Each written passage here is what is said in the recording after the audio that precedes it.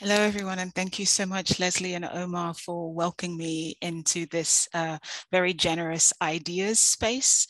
I look forward today to basically just sharing with you some questions, thoughts, perspectives that have been on my mind as I've spent some time working with a particular set of visual cultures, particularly in the Danish context. I've left the Danish context now, but I think looking back, it's still useful to think through how this helps us to imagine what to do with this ongoing archive of ideas and images which we are left with in various contexts.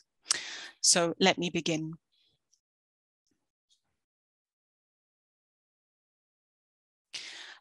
First, I want to acknowledge, because now I live in Seattle and I'm a member of the University of Washington, I want to acknowledge the Coast Salish peoples of this land, the land which touches the shared waters of all tribes and bands within the Suquamish, Tulalip, and Muckleshoot nations. And because today is, well, for some of us, some people have already left it in terms of time, but because today is International Women's Day, I also, on top of this, want to honor and give thanks to all those women, past and present, who have worked to ensure that there is indeed an afterward.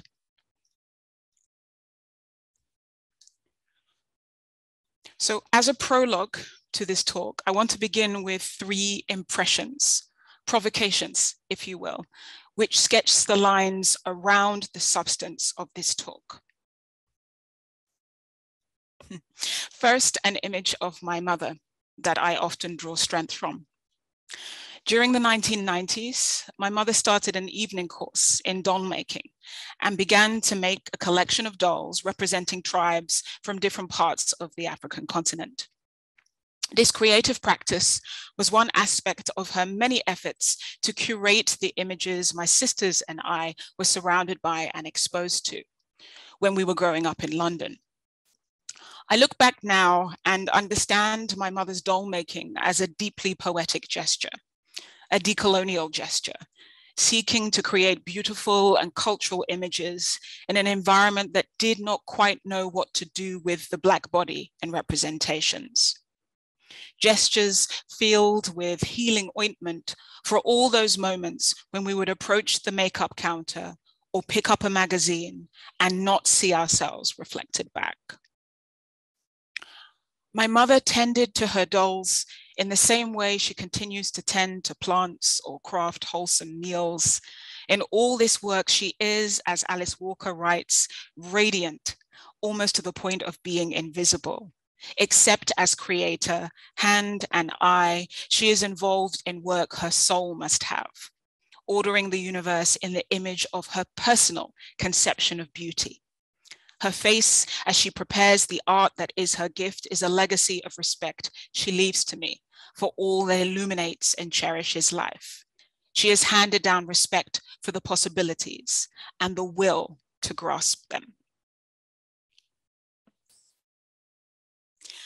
The second impression I share is similarly concerned with a spectrum of visibilities haunted by history. In 2019, Berrada, a researcher at Toronto University, in collaboration with the MIT Media Lab, published the findings of a study they had been conducting on algorithmic bias in all the major facial recognition softwares. They found that Amazon's new software, which is called Recognition with a K, regularly mistaken the faces of dark-skinned women for men, at least 30% of the time. Now, this is not a new debate in the tech world, and we know from the amazing work of people like Ruha Benjamin, Safiya Noble, Joy Buolamwini, and the Algorithmic Justice League. We know from their work that inequity is encoded in technology design. But here, I want to draw your attention to the marketing images produced on Amazon's website. They are still there, which are an attempt to overemphasize the inclusiveness and accuracy of their software. So the Black woman you see here is indeed, quote unquote, 100% female, according to computer vision. Of course, in this emphasis on accuracy, their language of categorization and assessment problematically replays binary logics, gendered and racialized troping, which will, at some point, inevitably lead to other kinds of exclusions. This, of course, is with the deep read. And with Google recently producing its own reconciliatory advertising with the Pixel 6 camera, which is now being marketed as having the ability to see darker complexions in, quote, real tone. With all this, that's got me thinking about where we go from here. If the future is indeed filled with empathic robots and driverless cars, then accurate recognition will be a literal matter of life and death. And yet, as we are more increasingly surveillanced, it becomes necessary to speculate about escaping the field of vision. So what then do we choose? Visibility or invisibility? High definition or blur?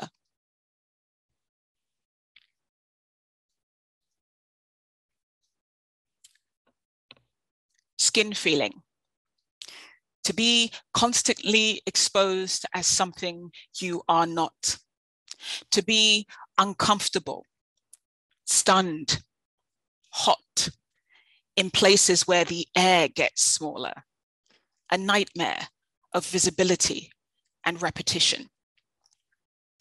If you haven't already, I highly recommend reading this article, Skin Feeling by Sophia Samatar, and I'll put the link in the chat later.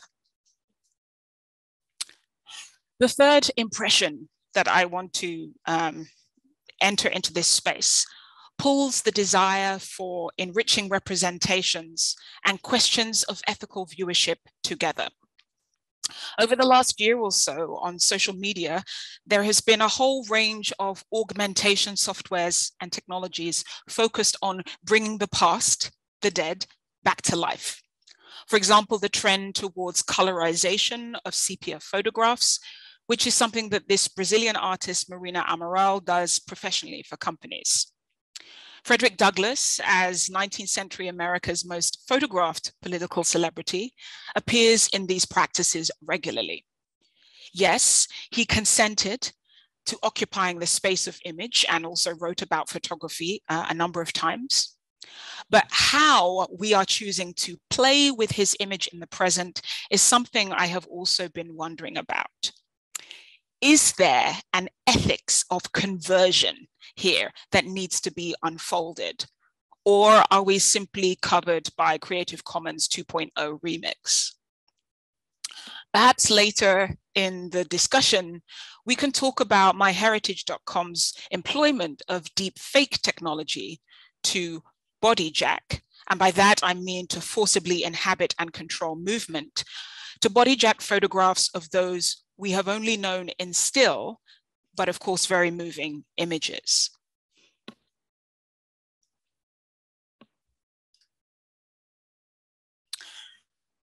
In this talk, I want to explore the concept of portraiture in a colonial context, not simply as a visual negotiation of likeness, or images through which subjects are held in stasis and encounter audiences by way of asymmetrical looking acts, but more importantly, engaging with the portrait itself as a scene of entanglement. A contact zone, to borrow the infamous words of Mary Pratt, where subjects get constituted in and by their relations to each other. And that includes us in the present day, researchers and so on, and artists and so on. A contact zone where cotton, silk, iron, sugar, salt, rice, cinnamon, indigo, blood, dust, faith, trade, and the law rub up against Black bodies of evidence. Early modes of colonial self-fashioning were biased by design. And here is a typical 18th century portrait that I often return to in my teaching because I think it's very useful of kind of demonstrating the aesthetic hierarchies that were kind of put forward in this kind of image making. It represents an English noblewoman called Lady Grace Carteret, who is, one of many elite ladies of the 18th century. The obvious compositional ordering of human relations in her household are clear. Mother holds her child, child strokes the parrot, black servant holds the parrot, dog is in the background. Devotion and loyalty are signaled through the eyes. But more subtly are the ways in which the African child's status as colonial property is additionally implied through mirrored accessories. Lady Grace with a pearl necklace, and the child with a silver chattel collar and a little bell attached. And that was an early form of monitoring and surveillance. Interestingly, Lady Carteret's lapdog does not have a collar. This kind of iconography is indicative of the aesthetic techniques that codified African bodies as property in European portraiture during the early modern period. Property trapped in materials like paintings, prints, ceramics, silverware, and so on. These African presences also served as a form of visual citation, pointing indexically to all the imperial gains being made away from home.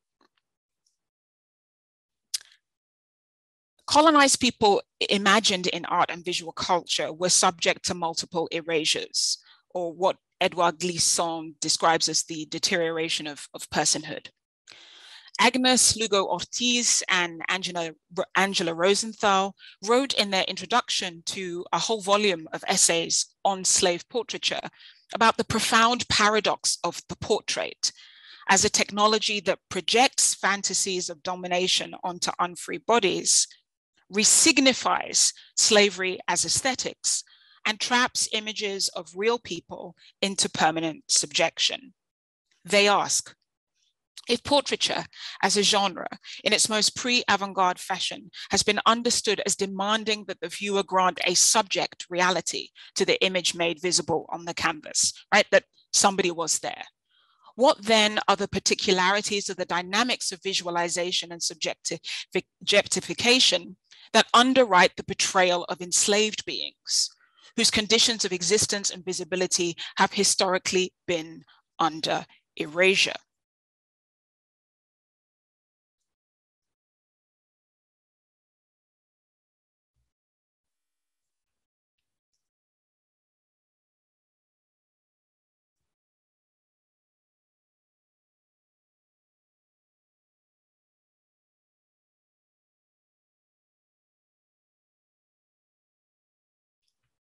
So in other words, what does it mean to be made visible through various materials, but at the same time erased at the level of being? What I'm getting here is the kind of alienation or disembodied gaze, to use the words of Simone Brown in the context of technology, that steals a subject from themselves. And we can think back to that skin feeling that I mentioned earlier. That steals a subject from themselves, that reduces a subject to pigment, fragments, and citation. So this colonial paradox of absent presences is also tied to issues of ownership and consent, with consequences for our use of this material in the present day. Some of you may have heard in the news about the lawsuit filed by Tamara Lanier, who's shown here, against the Peabody Museum at Harvard University. Lanier professes to be the descendant of a man called Renty, who was the eldest of 7 enslaved workers on a South Carolina cotton plantation photographed in 1850. Renty, Delia, Jack, Drana, Jem, Alfred, and Fesena were all photographed naked by Joseph Zeely, who was commissioned by Swiss glaciologist Louis Agassiz, then a professor at Harvard University. Agassiz was promoting racist science and segregation in the US at the moment, in that very moment when the country was grappling with the problem of slavery. The photographs were part of his polygenism theory project, the idea that human beings come from distinct original races rather than from one source. Harvard University now owns the daguerreotypes and charges a fee for reproductive rights in books and other commercial merchandise. The photographs are not currently on public display, but they have recently been the subject of a very weighty and extensive volume called To Make Their Own Way in the World. But one thing that the book does not talk about is Lanier's claim. As a living descendant of Renty and Delia, his daughter, Lanier has been asking for her family's property back and also challenging Harvard to desist from continuing to profit on enslaved bodies. She and her lawyers argue that Harvard are perpetuating the dynamics of slavery, which denied African Americans the right to own, claim, or inherit property, but also to maintain deep familial ties that allow for a legacy to be passed down. Now, despite the fact that living descendants of Louis Agassiz, Swiss and American, supported Lanier in her claim, the case has been acquitted. They did this on moral grounds as opposed to legal grounds, precisely because of the legal framework around property rights, which have been unable to bend in this ethically sensitive case. But the issue of legal personhood, as it intersects with privacy, cuts to the heart of the portrait as a documentary genre, because the question of who gets to be seen and represented on their own terms is still embedded within colonial hierarchies of rights and value. This is all part of what Saidiya Hartman calls the afterlife of property. So how then can we claim the lost ones back, restore their dignity? Do we, for example, stand in their place, as many artists, including Ayanna Jackson, have done?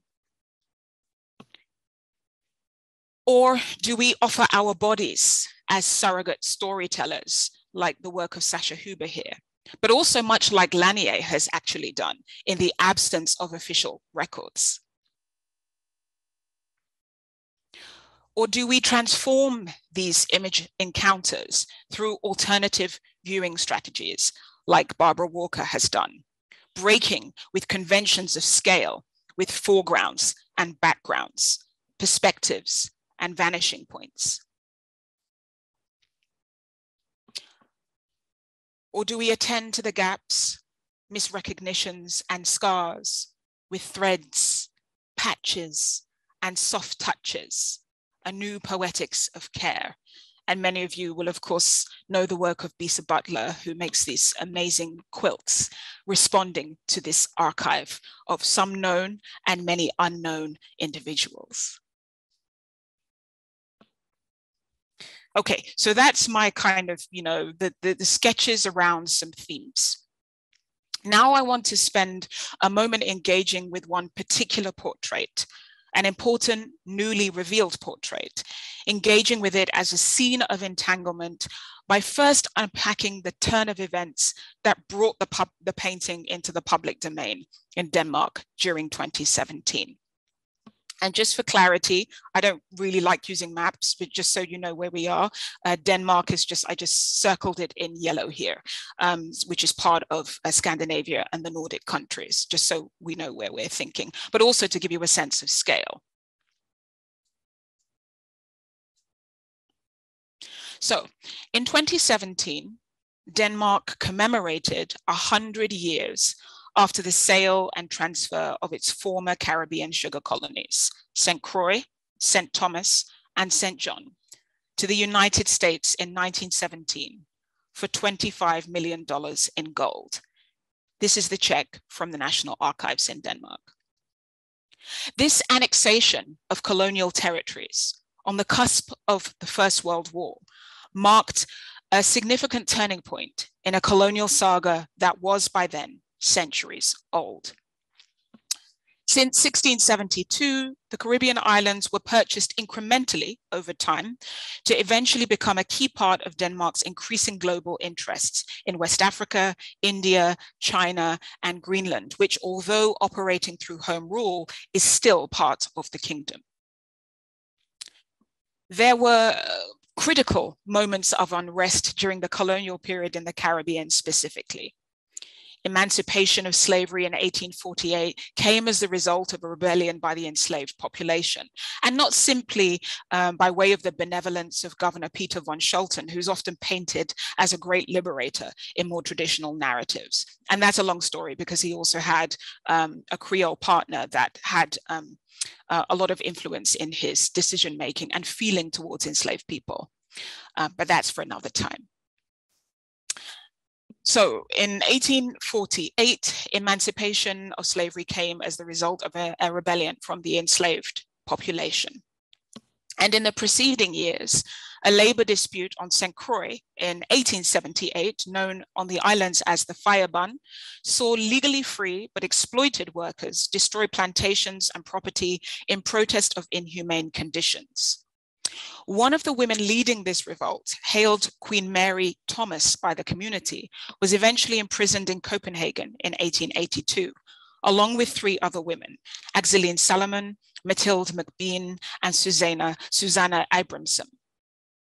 Queen Mary has become an important figurehead for liberation struggles, particularly on the islands. And she's the subject of a monument, the first of its kind in Scandinavia, by artists Jeanette Ehlers and Laverne Bell, which you may have heard about or seen in the art news. I Am Queen Mary, which is the name of their statue, is monumental connective tissue, holding the memory of these colonial relations in place as a stay, a fixing ceremony, to use Toni Morrison's words, a stay against forgetting. But it is also a fabulation, a hybrid image or bodily presence produced in place of a portrait of the real woman that we cannot yet find. And this is despite Denmark's propensity for documenting everything. Historically, this release in 1917 of people, property, and land marked a significant shift in consciousness about Denmark's colonial endeavors, and over time evinced sentimental views of the Caribbean as a former paradise and Denmark's role as both successful and benevolent. So 2017 was a very unusual commemorative event, because it was not a celebration of moral victory, of abolition or emancipation, rather a moment for Denmark to both remember the loss of its former islands and all of the imaginary worlds that the tropics conjured, but also to institutionalize transfer, its sanctioning of forgetfulness and rescinding of accountability for present-day legacies. So, as you can imagine, during this time, there was a lot of intensity, a lot of intense feeling, and also discomfort in the public debate. There was denial, defensiveness, hostility, insistence that the past was a finished project, and a constant centering of Danish perspectives and feelings as the only ones with value. And you know, this might sound familiar to you because this happens in so many different contexts around addressing unfinished histories. And there was also nostalgia, and of course the accompanying melancholia that can often come from separation anxiety. And it's a melancholia that was not just present in that debate, but also articulated through visual cultures during the period. I didn't want to show you the ugly racist tone of this cartoon, but here in the detail, you literally see Mother Denmark weeping as America takes away her Caribbean babies. So at the same time as there is this kind of difficult and uncomfortable grappling with what was, Danish cultural institutions were in the process of digitizing and open sourcing their collections, which revealed the very things that people were too uncomfortable to deal with, revealed intimacies and entanglements that could not be so easily set aside because they were forms of evidence. Images curated in private photo albums, which memorialize this period as a happier time, and the master-servant relationships with the Afro-Caribbean community as loyal, obedient, and enduring. The inscription on this photograph reads, "Dear Jens, here you see a picture of our cook and our boy. Aren't they beautiful?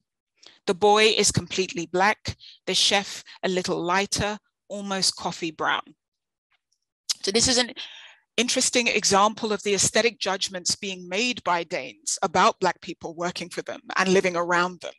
The photographs functioning as references that explain, to put it crudely, the colonial color palette, if you will. Okay, so it's in this context during 2017, you've got the long history of colonial implication, the dissonance and uncomfortable feeling wrought by remembering it, and then the reawakening of this material in the digital domain. It's in this context that when the memory of Danish colonialism was being reconfigured, that the oil portrait of a young Afro-Caribbean woman by Wilhelm Marstrand appeared, as if by magic, out of the vaults of the Marstrand family private collection into the commercial commons of the art market, appeared in order to be seen, but also to be traded.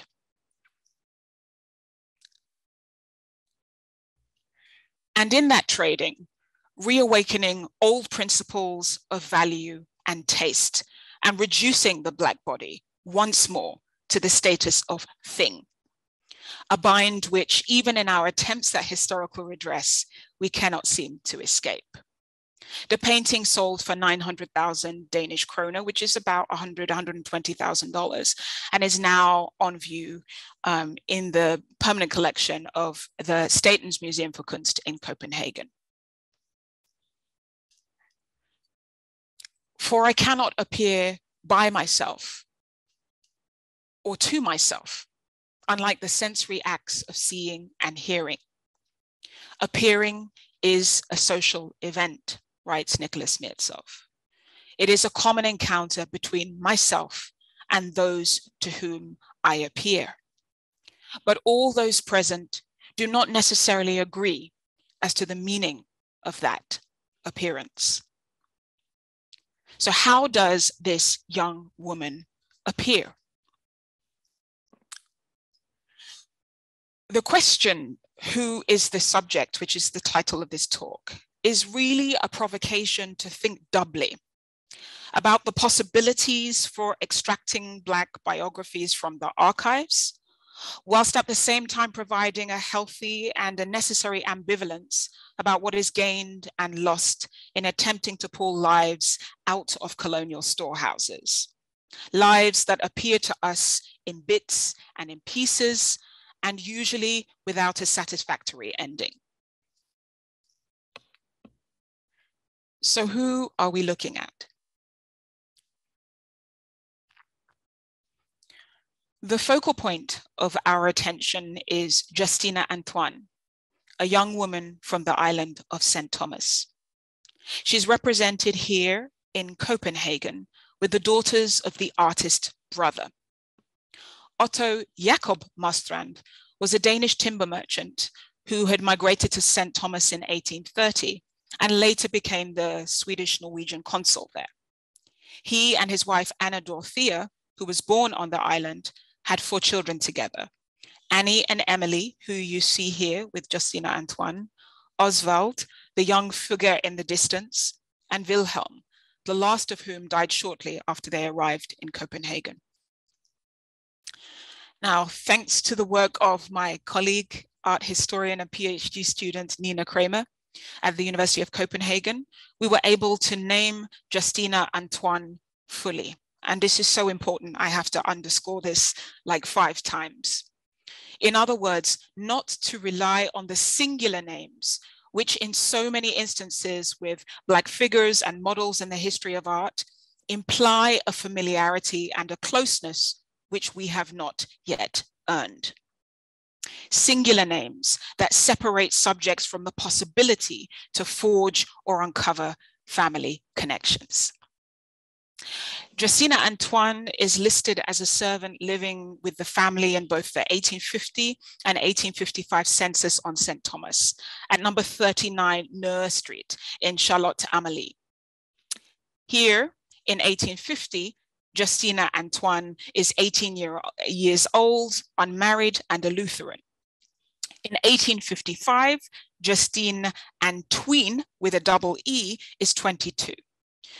Between the slippages of colonial record keeping, we can at least be sure that she lived for some time with the family and may have been born enslaved in their care.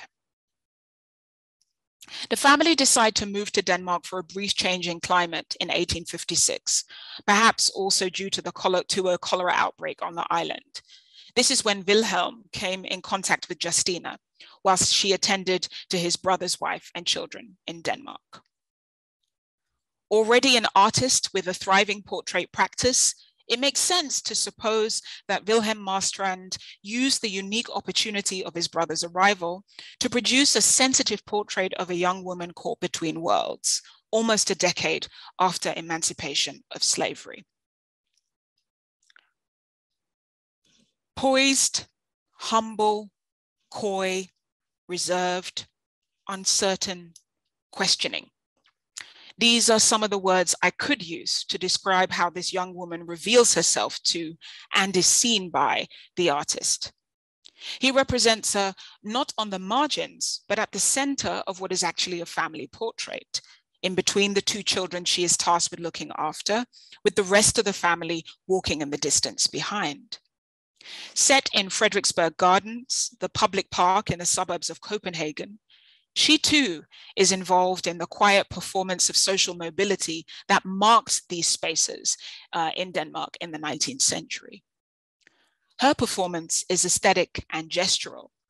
Arms crossed and composed, she is dressed in Sunday best, in a simple white dress and madras head wrap, a familiar colonial outfit that marks this young woman as coming from elsewhere, while still maintaining a view of her as chaste and unspoiled. And this costume is something that Steve Buckridge has researched extensively in the context of Jamaica. The red shawl that is wrapped over her shoulders also has the curious effect of morphing her outfit into a version of the red and white Danish flag, known as the Danborg. Entangled in the private life of the Marstrand family, but also in the geopolitics of property and territory, she appears as woman and servant, but also anthropomorphically as the islands themselves. And so it is through her that these colonial outposts emerge as stable, controlled, youthful, a caretaker and sustainer for the next generation, obedient, all qualities that were wished for by Danish officials. In this way, she is proposed by the artist as a signature for the future success of the colonial project. Now, it may be that this is a highly inflated reading of this portrait, but of course, these are some of the ways that Black models are often called into cultural labor, standing in as a bearer of values in this kind of visual culture. But the portrait also participates in a small visual tradition in Danish art and later photography of representing colonial nannies as a particular kind of caretaker. This is Neki, we don't know her last name, from 1838. Women who also appear in Danish literature as the doting subject who cannot say no and love unconditionally, tuck Danish children into their beds at night and watch over them as they sleep. And in some instances in novels, you have them sort of waving palm leaves over the children so that they stay cool. These women in fiction are discussed in an excellent article written in English by Ursula Lindqvist called West Indian Women in Danish Popular Fiction. And I can also provide a link for this later. Okay, so I have to admit that increasingly I'm finding it very hard to tell the stories of these artworks in this very formal, art historical contextualized way. This is my training, but of course it's difficult because it's a kind of constraint as well.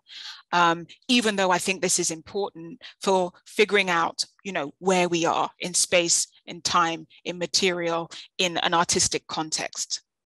But I fear that even in my telling, I reinscribe certain values. I repeat structures of being and feeling, and also alienation. It is just too easy to get stuck between a fragmented biography. Everything that I've told you is all that we have so far. It's too easy to get stuck between a fragmented biography and the painted surface of this young woman's skin. Retrospective anecdotes reveal that the two children remembered their nanny in older age, although not in any significant detail enough to give a sense of who she was as a living, breathing entity. For them, she was just there, and I literally quote from their words, their black maid. But I want to know what I want to know from the past, from now, from the future, looking back. But I want to know about the conversation between Marstrand and Justina Antoine, if there was one.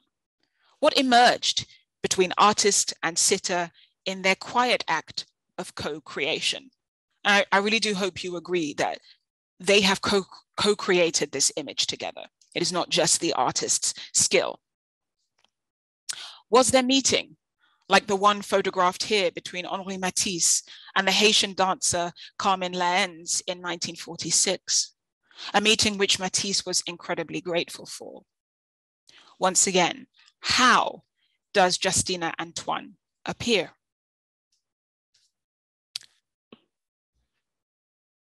Justina Antoine is one pair of so many painted and engraved eyes that look back at us now and insist on our attention. They look back and reference a human-to-human encounter. They look back, but also away from the scene of history, often from the scene of a crime. How we describe their presences, what we do with their images, the stories that we choose to tell or not tell, our emphases and points of contact. These are the tasks left before us after the fact, for reckoning, remembrance, but also connection.